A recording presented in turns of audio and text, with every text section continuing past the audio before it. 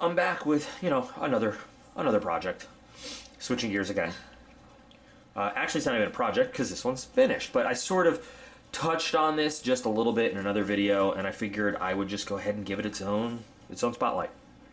Because I'm pretty proud of this one, because this one took some real finesse to finish. This is, obviously, it's a Vulture. It's an Astra Militarum. I hate saying that. It's an Imperial Guard Vulture. But this was built from the older Forgeworld all resin set. Now they've got that mixed resin and plastic Valkyrie set that comes out, and it's a lot better. Even the resin pieces are better. It fits better. It's got better features, around the cockpit area and everything. This one is the older set that comes in the cardboard box, and everything in it is resin. It's a pain in the butt. So, and this was early on in my learning to do Warhammer models kind of life, too. So, it's not perfect, but I'm pretty proud of a lot of the detailing and weathering, because this also kind of calls back to my sort of, what should I call it, my, where I started and came from in model building, which is, actual skill aircraft. I put a lot of that knowledge and skill into this. To do a lot of, the weathering and the painting and the, just my basis in actual combat aircraft knowledge and everything there. So I really like this one. I'm probably looking to sell this particular one, though, because it just doesn't fit in with the rest of my army right now. And I have a couple new ones that I want to build, but it's really well finished. I mean, it's really well done. I really like it, and I had to do some custom modifications to it and everything, and I just kind of want to show it off. So, to start with, weapons. So it came with the standard. We've got our las cannons, and these are totally detailed out. I had a really great time doing them. And everything's magnetized on this, by the way. So, of course, everything... I've seen some people where, they paint one way and then another one another way, and, why are you doing that? So the las cannons are really detailed and weathered up. One for each side, of course. We've got our rocket pods, which, again, very simply done, but weathered and just ready to go on each side. And, in the rules, these things can carry hunter-killer missiles. And I've always seen it, that they have it, but they don't have hunter-killer missiles for these things specifically. So I just got some hunter-killer missiles from eBay, and I decided to, and this is all kind of scratch-built. So I took some pieces, I took some hunter-killer missile rails, the ones I liked, I took some stock plastic, and I took some actual brackets from a Valkyrie model, and I made hunter-killer missiles for these things to carry. And everything's magnetized. The missiles are magnetized, the launcher's magnetized, so you can take the missiles off, and the launcher's there, so, in-game, as you fire them, you can take them off one by one, and you can just leave this, stacked under the wing. So like I said, I magnetized everything. I originally didn't start off magnetizing stuff. It wasn't something I did regularly until a couple friends showed me how versatile it is to start magnetizing. So basically, this guy's always going to carry his las cannons, I guess. But then the hunter-killer missile launcher racks are really simple to put on there. And I will admit, the way I put them together, they're prone to falling off as you put them on, unless you're really careful. But then in-game, you just take them off as they fire, and they go back on pretty easy. And I think they look pretty cool under the wing. That looks like a natural carry for hunter-killer missiles. And I don't know if there's a weapon load that lets you do that. I mean, I don't know how the game really feels about it, but if you wanted to, you could put your rocket pods and your hunter-killer missiles on all together and have that. So, very nicely, magnetized loadout for everything on there. So, yay. One of the interesting things, and I don't know if this was just... I bought this kit secondhand on eBay. It was not put together. It was all pieces in the box, but it had no bracket to put the stand in at all. And if you look at the new Forgeworld kit, you can see that is built right into this resin fuselage piece right there. This wasn't. It had nothing. So, you know, I didn't have another kit to work off of. I had built one of these before, so I wasn't even really sure exactly. I looked for pictures online to find the kind of rough placement of where it went. I wasn't sure where the stand was supposed to fit. So in order to get it to fit on the stand, though, I kind of had to scratch build a mount for it. And to be honest, I tried to just mill this out into the bottom of the resin, and you know what, my milling skills with the Dremel were not that great at that time. So what I ended up doing was I cast one of the pieces from a Valkyrie, the plastic piece, with just some standard, you know, casting putty, and then I used Alumilite to make the actual piece, and then I stuck it on the bottom.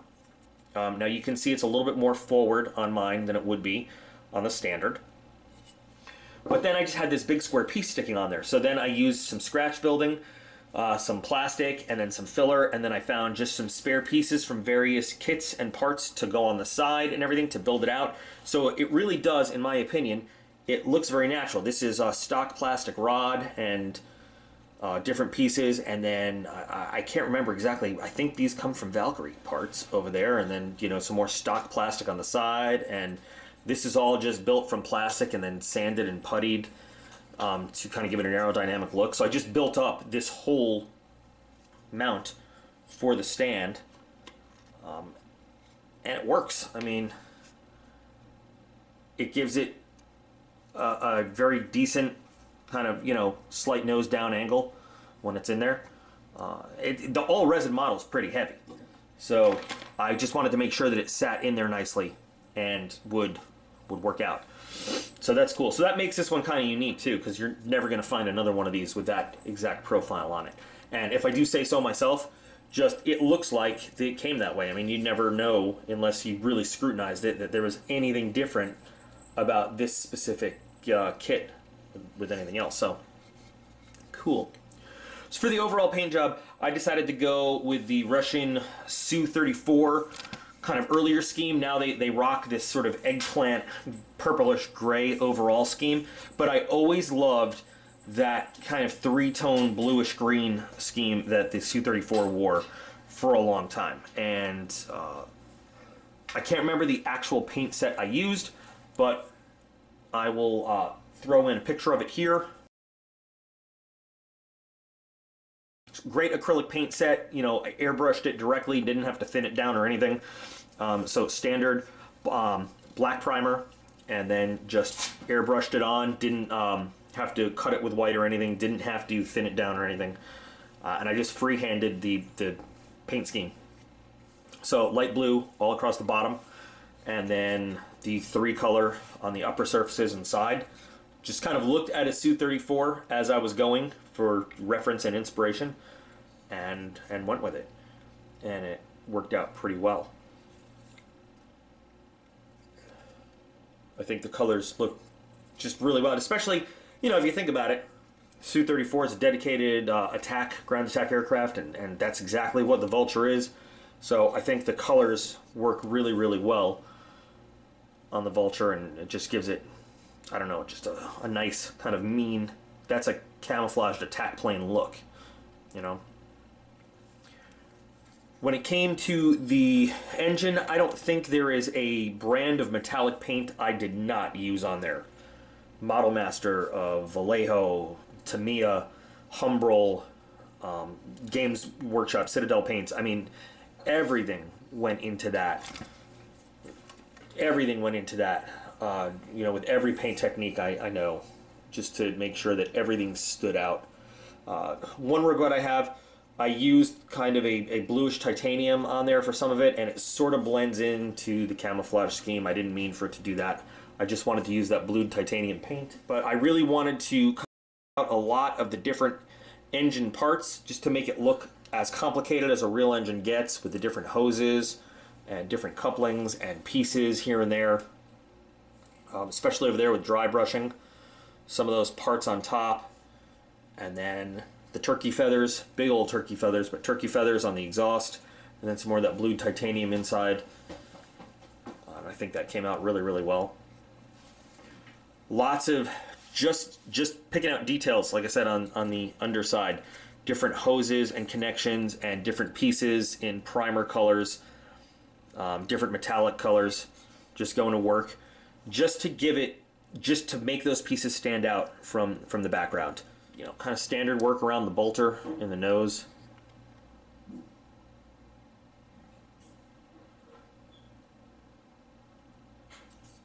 As for weathering, you know, standard panel line, so pre-shading and then actual panel line washes, and then in some areas just a little bit of airbrush overspray just to make some of the panel lines stand out, and then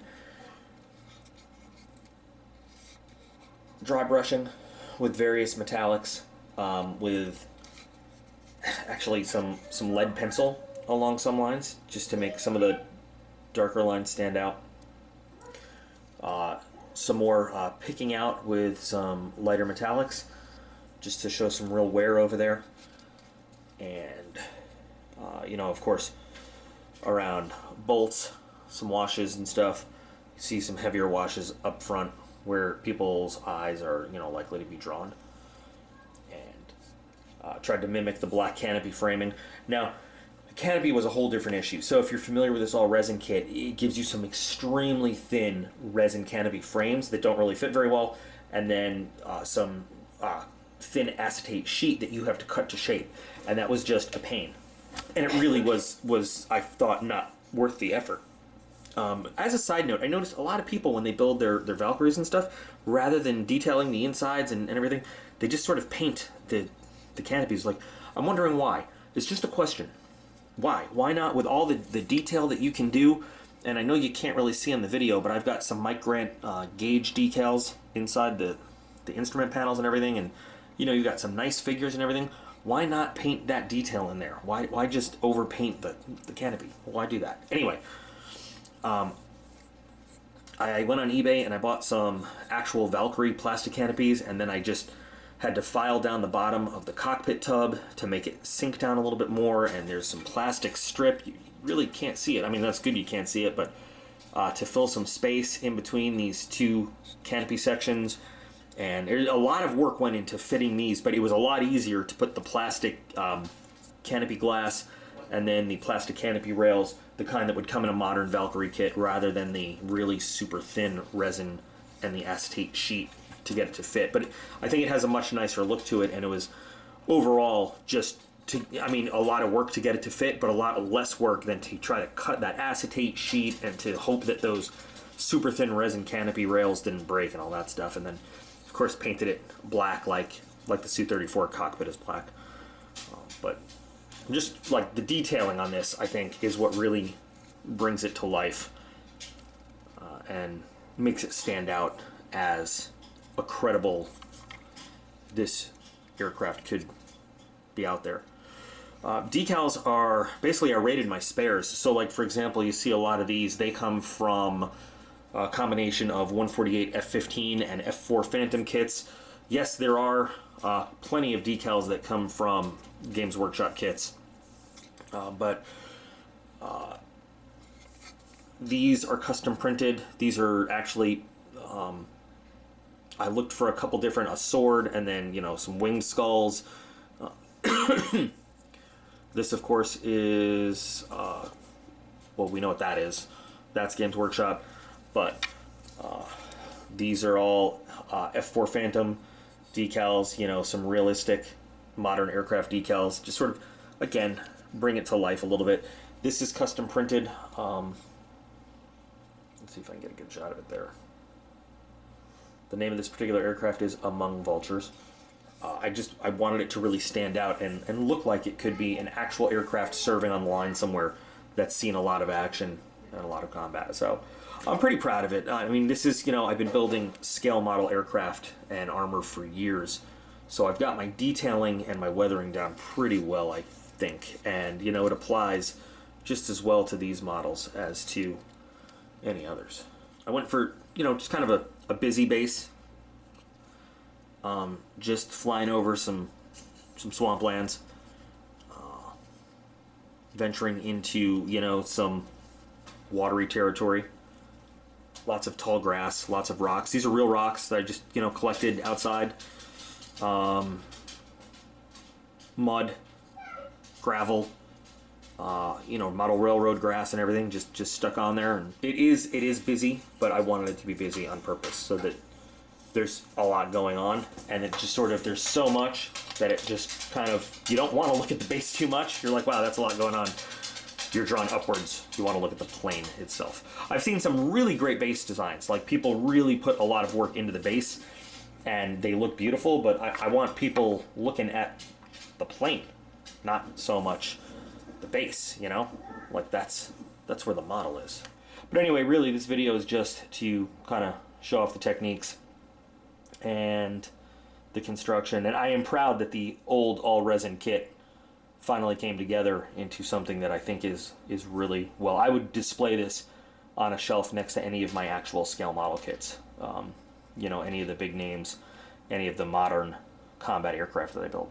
So in the next couple videos, you will see some more work on the Stormblade conversion and the completion of the crazy modified Lehman Russ and those 2 Toroxes. I got all that stuff coming up, and then some more. So, thanks for watching, and you'll see me again soon.